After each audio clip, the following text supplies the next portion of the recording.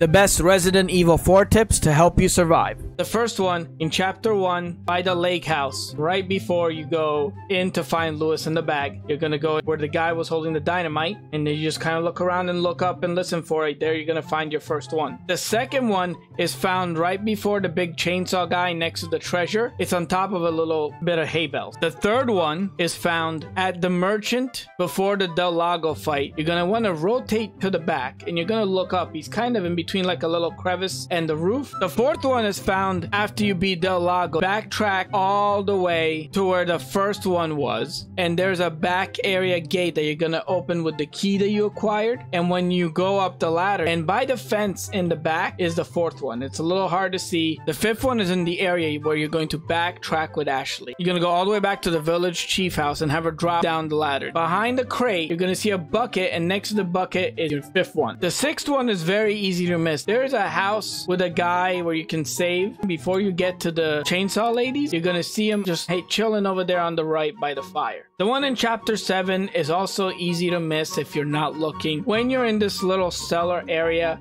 he's kind of up there between two boxes. You're just gonna shoot him. In Chapter 8, right when you go to the top and the giant shows up, you can actually jump out of to the right instead of the left, and it's kind of hidden. You just keep going all the way around and you can actually knife it.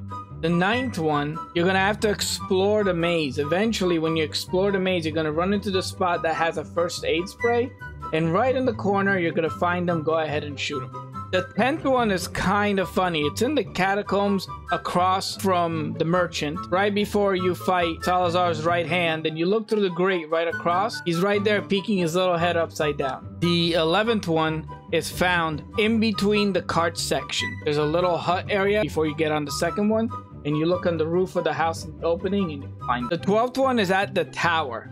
So right before you start climbing the clock tower with the ball that drops down, he's going to be right there to the left on top of a white box. The 13th one is at the area where you get another elegant crown and a tractor. It's in between the truck and the tractor to the left of the treasure chest. The one on Chapter 14 is very easy to find. When you get to the tent part before you fight Krauser, instead of going straight, you're going to backtrack or go up the ladder, and you'll see this little hut with 4 lockers.